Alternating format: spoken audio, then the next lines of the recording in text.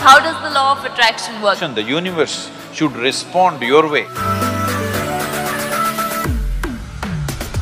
You can determine your destiny, that's what being human means. If you transcend the limitations of your own logical mind, what is there is here, what is here is there. So my question is, if someone is sending out, okay, you want your life to be a certain way, you send out positive signals, which is great, but… To whom? To the universe. To the universe. Which direction? Up or down? That's what I'm asking. How does the law of attraction work? Does it really work? Law of attraction is something that happens between opposites. Yes? Whether two magnets or two opposites, male and female or whichever way, law of attraction is always between opposites, isn't it? From North Pole to South Pole to this and that, it is working like that. Right. Now you're talking about the universe. So that means you are an alien to this universe? Part of the universe. If it's part of the universe, what is there to be attracted about? Well, why do they say then you can design your own destiny? You can determine your destiny, you should. That's what being human means. Right. See, if you had come here like any other creature on this planet, they have compulsive cycles. They live by that, it's okay for them, because that's all they're capable of. Actually, if you look at your life, you're not doing anything very greatly different from what the other creatures are doing. They are born, you are born, you grow up, they reproduce, you reproduce, they die, you die. Nothing very different. But these same simple things, we can conduct them consciously. That is the significant thing about being human. The moment you conduct it, let's say you conduct your hand consciously, now this hand will do what you want, isn't it? You won't simply sit here and do like this. Now hand will do what you want. Suppose you conduct your thought consciously, now your thought will do what you want. If your thought was doing what you want, how would you keep yourself blissful or miserable? Blissful. Blissful. Yeah. If you're blissful, would you go in search of happiness? So these things that people think are the greatest things in their life, to be peaceful, joyful, nonsense, wouldn't mean a thing to you, because you're blissful. But you can't say that to them, they'll feel insulted.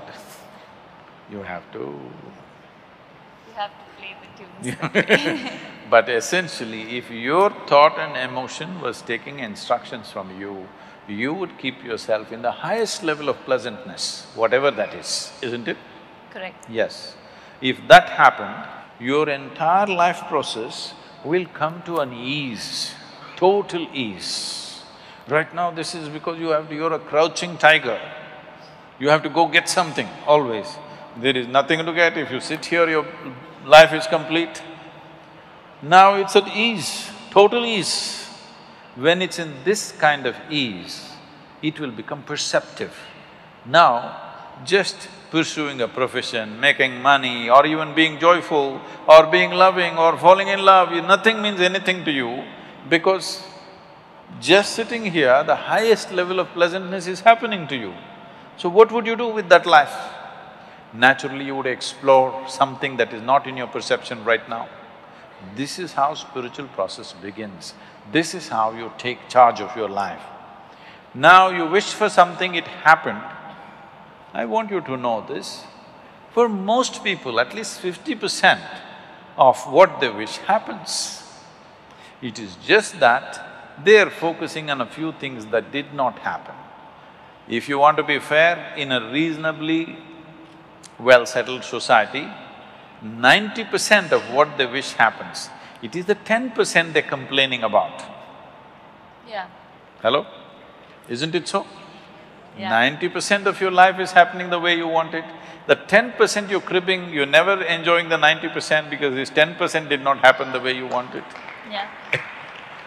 So already, to a large extent, you're in control of your destiny.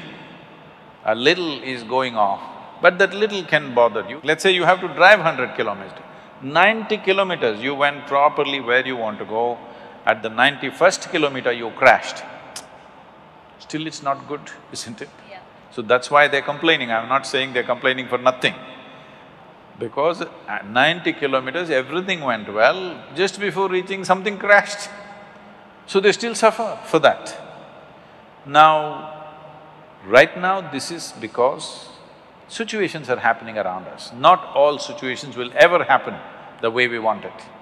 Because situation is not just me. Situation is so many people involved, so many forces involved. All of them need not happen my way. But if I'm happening my way, I'm blissful, okay? Whether the golf ball flies straight or goes into the mountains, I'm still blissful. Right. As long as you're playing golf. Even if I'm not playing. Right. So now coming to this, now as long as things happen your way and you're on your own path and you're blissful and positive. No. I'm not saying as long as things happen your way, you will be blissful. If No, you're blissful, things will it happen. doesn't matter which way it happens. Right. Whichever way it happens, you're blissful. Right. See, this is essentially, the world has put cart before the horse. You tell me, it is easier to take charge of yourself or it's easier to take charge of all these people? It's tougher to take charge of yourself, Oh, you can take charge of these people, try. Why I'm saying that is because people don't realize that they need to take charge of themselves and are out there to take charge of societies and communities and people and trying to change others. No, right now, you're sitting here. To myself. Is it easier to take charge of yourself or take charge of all these people? Myself. Yourself. You must first do that, no? What is simple and easy? If you take charge of yourself, let us see how much we can get cooperation from these people. Now, when you say you're in pursuit of happiness, what this means is, you want all of them to function the way you want. Now, when we say, if this happens, I will be happy, if that happens, I will be happy, what it means is, the world should function, the universe should respond your way. That's not what I'm saying. No, I don't believe in that because that's trying to put conditionality into everything that, this is how it should function according to me. What I was saying was that say, okay, for example, a very basic example of somebody wants to be an actor or somebody wants to be a cricketer, and I'm taking a very basic example of what you want to do in life. And you work… Let's say it did not happen. It did not happen means what? People did not like your acting, or the selectors did not like your cricket, something happened. Right. So what you want did not happen. Can you still sit here blissfully? That's a question. Not a lot of people. That is why I'm saying, what you're trying to do is, when you say, everybody should like what I'm doing, in some way you have to take charge of their minds, that's what you're doing.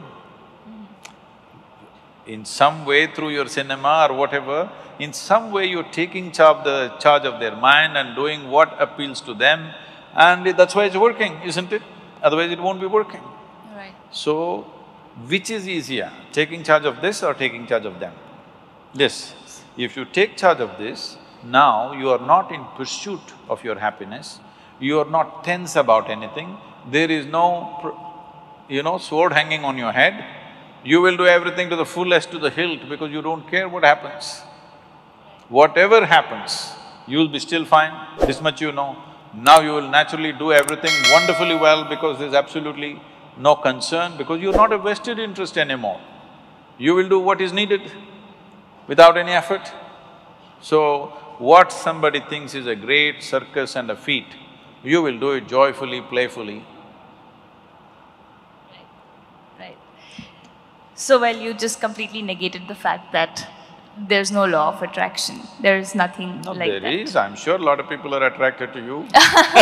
Not that law of attraction of the universe gives you what you want. But anyways, No, where is the universe, I'm asking? Right, we are a part of the universe. When Adi Yogi was asked by the 7 sages, who are today known as the Saptarishis, they asked, where does the universe begin? Where does it end? How big is it? What is it? So he laughed and said, I can pack your entire cosmos into a mustard seed. That's a very efficient packing, isn't it? Very, very. So, because what you think is time and space is because of the nature of your mind. What is there, if you transcend the limitations of your own logical mind, what is there is here, what is here is there, what is then is now, what is now is then. Everything, time and space gets all mixed up in your perception. Right. So, when this happens, now you won't be talking to the universe. Those who are not on talking terms with their neighbors talk to the universe.